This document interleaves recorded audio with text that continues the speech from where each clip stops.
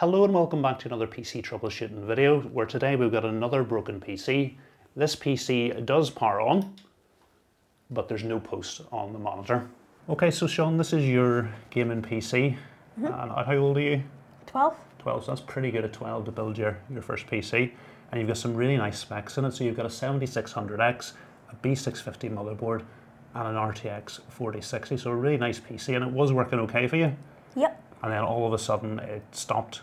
Yes. And then it worked for a little while again and stopped working again. Yep. Okay. And you've done a wee bit of troubleshooting. You know your graphics card goes up in the top slot, but you've actually moved it down. And you've tried it without the graphics card as well.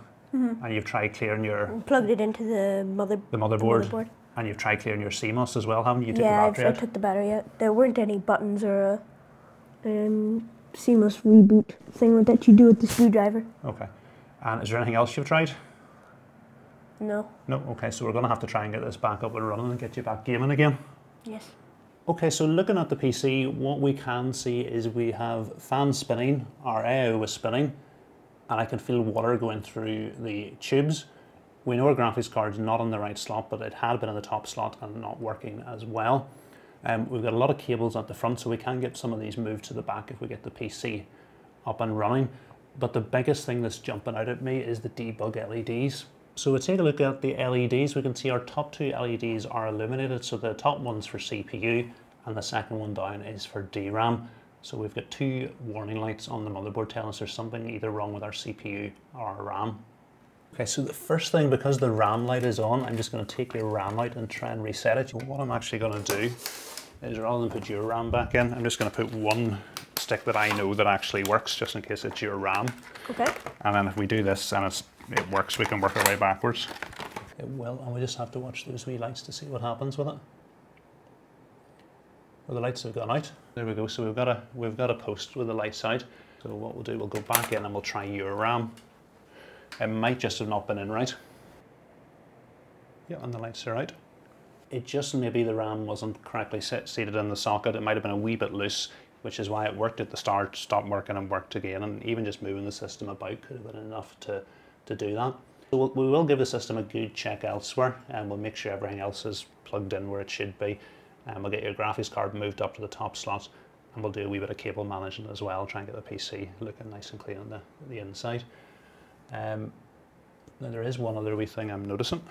So if we take a wee look up at the top, you can see that neither your AIO pump or any of your CPU fans are plugged into the CPU fan header or pump header.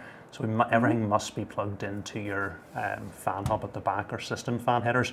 So we'll have a wee look at that. You should have your CPU fan, the fans and the radiators plugged into the CPU fan header. And then your AIO pump, because there's normally a pump header up there as well. So we'll get them all plugged into the right slots. And you were saying something about the ARGB as well, weren't you? The button doesn't change all the ARGB. And it's just changing those ones. Yeah, and it's not changing the ARGB on your cooler or your top fans.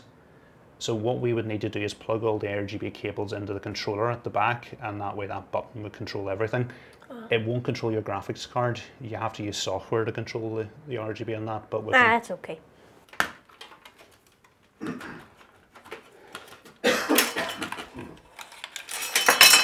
So you had taken your battery out, yeah. But there's wee jumpers, just these two pins here. So you just have to join them with a screwdriver for about 10 seconds for the power off.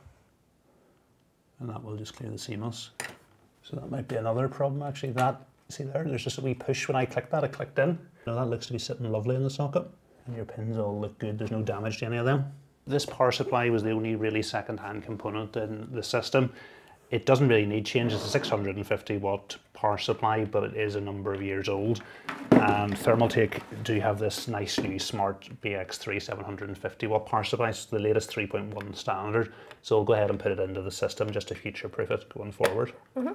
So I think it's just so important that we plug these cables in right that I would actually take the effort of taking that down.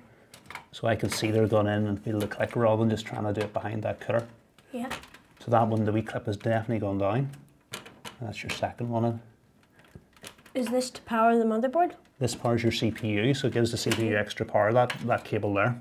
There. Perfect. There we go. That looks good.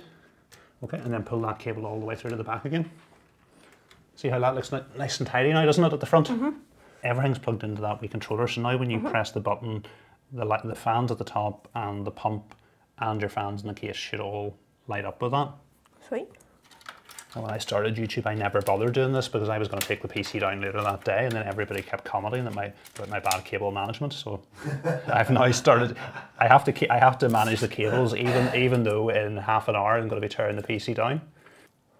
That should give it a good push now. And hear that click. So see that wee clip is closed. That's perfect.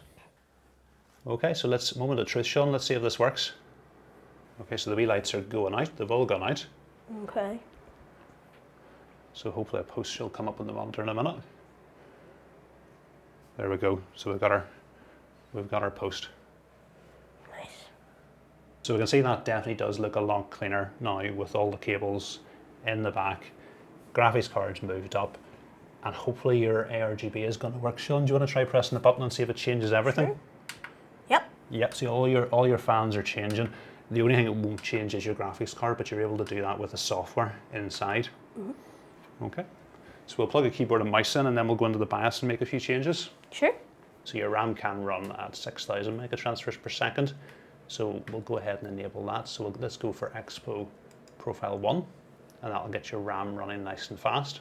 We've got all our different fans here and what they're reacting to. So this is your CPU fan, and this is why it's a good idea to separate everything out. So you can control your fans, your pump, and all your case fans separately. The light's orange. Yeah, it might work through that and see. If it doesn't, it doesn't like the RAM running that Expo setting, which we might have to do a BIOS update to get it to do that potentially. That's strange. Maybe plug it into the top one. Those back ones should work though.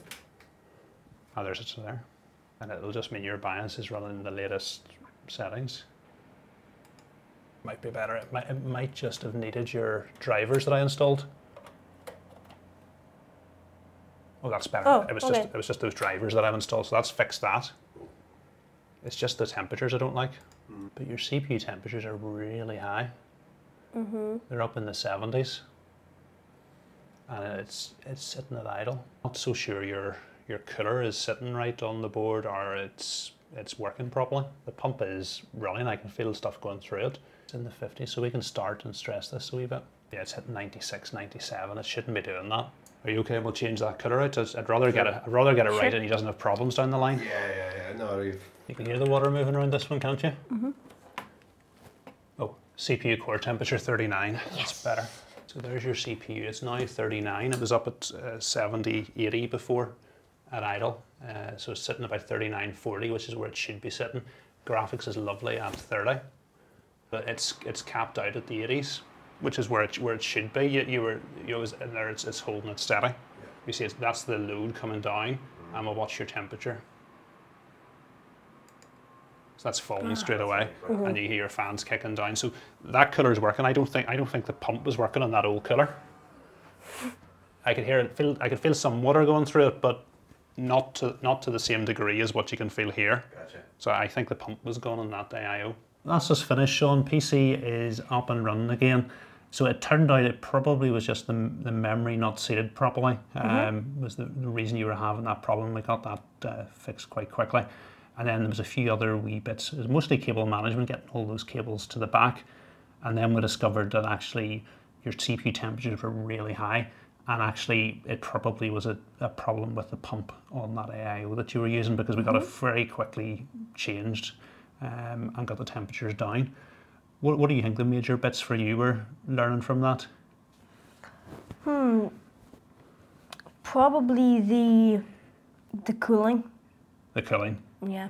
Yeah, but it's always worth when you build your PC, checking what the temperatures are doing. And I just seen it in the BIOS, and they were too high for what your CPU should be, and it made me think there's a problem. And then when we changed it out to that new AIO, the temperatures are half of what they were, and they look much better. So that could have been a problem long term. Your PC still would have worked, but it wouldn't have lasted as long if your CPU was constantly overheating. So definitely worth fixing.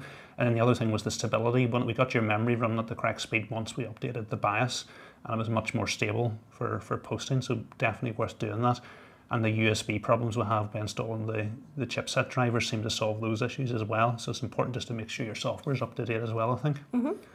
Okay, so I had good fun doing that today. I hope you enjoyed it. Yeah, it was great. Well, that's great. Thanks for bringing your PC along. You're fine. Okay, do you want to tell people to like the video? Yeah, like and subscribe. Yeah, thanks.